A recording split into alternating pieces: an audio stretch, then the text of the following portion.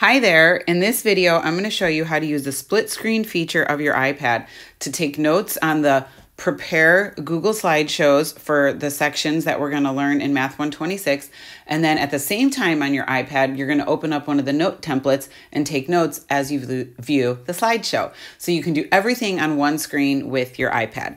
So there's going to be two apps that you want to have open because it's a split screen. So the first app you want to have open is your Canvas student account. Now, since I'm a teacher, my icon looks slightly different. My icon says Canvas teacher, but you'll go to your Canvas student account and then you will find our class for Math 126 for the fall. So I have to scroll down because I have lots of classes here. You probably don't have as many as I do, but I'm going to open up our Math 126 class. Now, let's say tomorrow we're learning about section 5.1. That means before you come to class, you have to complete the prepare and preview activities for section 5.1. So what you want to do is you want to go into the modules, and if it's section 5.1, that means you want the module for chapter 5. And here's our module for chapter 5. And then let's just say we're learning section 5.1. So you want to be prepared to learn more about section 5.1, adding and subtracting polynomials the next day in class. So we're going to click on the 5.1 prepare link. And you'll notice you have some options here in the 5.1 prepare link for your notes. I have a meaningful notes template that you can use. I have a generic Cornell note-taking template you can use, or you can also just open up a blank note-taking template of your choice in your Notability app once we do the split screen. But first, let's make sure that we know where to access the slideshow. And literally all you have to do is scroll down a little bit and there is the slideshow. So we can see the slideshow has 4 objectives: determine the degree of polynomials, add and subtract. Whoops, I didn't mean to adjust the slideshow there. We have add and subtract polynomials, we have evaluate a polynomial function, and we have add and subtract polynomial functions. So as you go through the slideshow, you're going to be previewing and learning about these 4 objectives and giving yourself some baseline knowledge before we actually meet in class. And then when we meet in class, we can dig really deeper into the concepts. We can ask questions. We can practice more challenging examples. So by the time you leave class, you really have a great understanding of the concepts in that lesson. Okay, so let's say you want to use the meaningful notes template. Like I said, you can use other templates as well, but I'm just going to, for this video, use the meaningful notes template. So as you're going through the slideshow, you want to be able to take some meaningful notes. So I'm going to click on the meaningful notes template.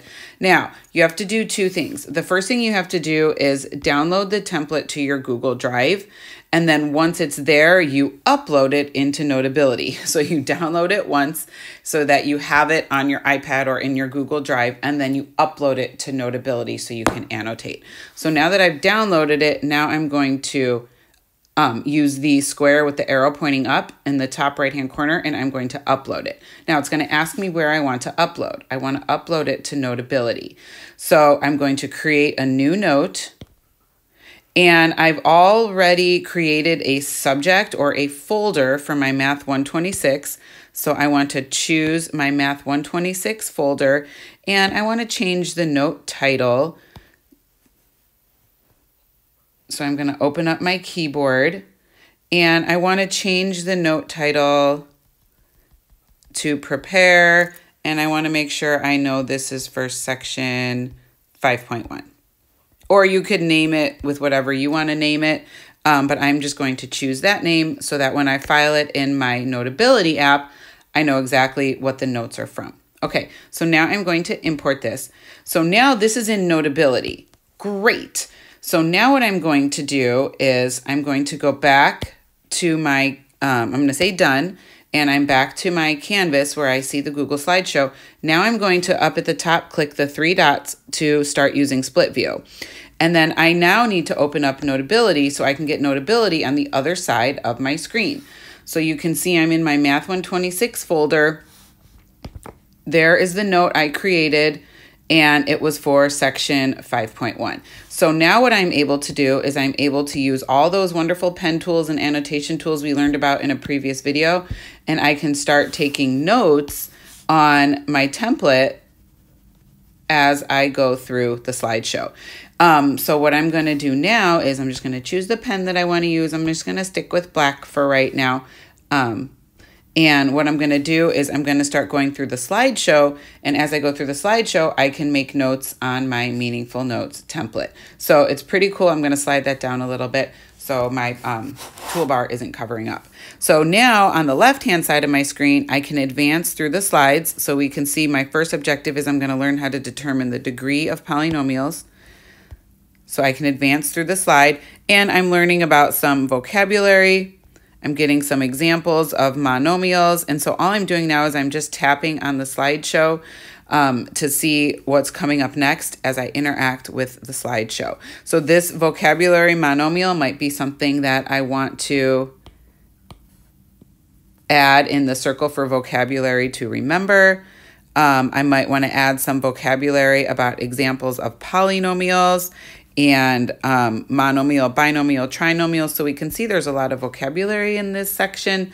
So these are things that I would be adding to these thought bubbles at the top of my notes. And then there's just some hints as I advance through the slides.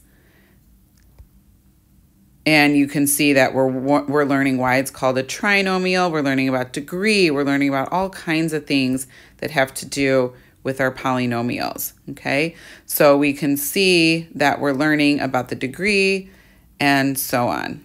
All right, so first of all, I'm just gonna go through this a little bit quickly. When you are the student, you'd be going through it a little bit slower to make sure you're engaging with the content.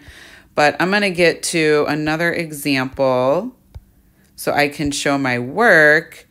Oh, here's one with a video. So let's say we also wanted to watch a video while we are taking notes. Let's take a look at two examples of adding and subtracting polynomials. Notice the first example, we're adding polynomials. And when we're adding polynomials, we can just eliminate the parentheses and then combine like terms. But if it's helpful, we could think of putting a 1 here and a 1 here and then distributing a positive 1. But we know if we multiply something by a positive 1, it's not going to change anything. So we would have 2x to the 5th. So I'm going to pause that video, but what I want you to see is that as I was watching the video, I was copying the example in the space for worked examples. And then as I continue to watch the video, on the right side of my screen, am going to solve the example on my own as I'm watching the video. So that's giving me the practice that I need to be ready to dig deeper into the content the next day and to give me some preliminary knowledge about what it is that we are learning. So I'm going to go ahead and finish solving this. So first I have 2x to the 5th plus negative 11x to the 5th. So that's going to give me negative 9x to the 5th. And this is where these highlighting tools come in really handy. Then I have negative 6x cubed. Now, when I look in the second polynomial, I notice there is no x cubed term, so there's nothing to combine with. So I'm just going to write minus 6x cubed. Let's grab another highlighter tool, and let's say I want a different color. Ooh, look at all these colors I can choose from. Let's choose that teal kind of color. And now what I'm going to do is I'm going to highlight the negative 12x squared, and that will combine with the positive 2x squared. So that becomes minus 10x squared. All right, let's see what's next. Oh, I have a x term by itself, this plus 8x, because in the first set of parentheses, there's no other x term. So I'm going to write down plus 8x. And then you can see at the very end, my constants, the minus 4 and the plus 6 are going to get combined, and negative 4 plus 6 gives me plus 2. So then I've got my final answer here that I can circle to make sure that I have the final answer. Now, as you scroll down in the notes template, there's a place to include any hints or special steps to help you remember, or to write any questions that you want to make sure you remember to answer during class. And then there's more space for you to do your worked examples on the right. So you can go ahead and make all your annotations and all your notes for your worked examples. And then on the left, in the left-hand column, as you're doing your worked examples, this kind of models the Cornell style of notes. You can write down any questions you want to make sure you ask tomorrow in class. You can draw attention to anything that you had a question about in the worked example. and you can continue to scroll through the template and take notes on your wonderful iPad. And then at the end, just kind of rate how confident you are.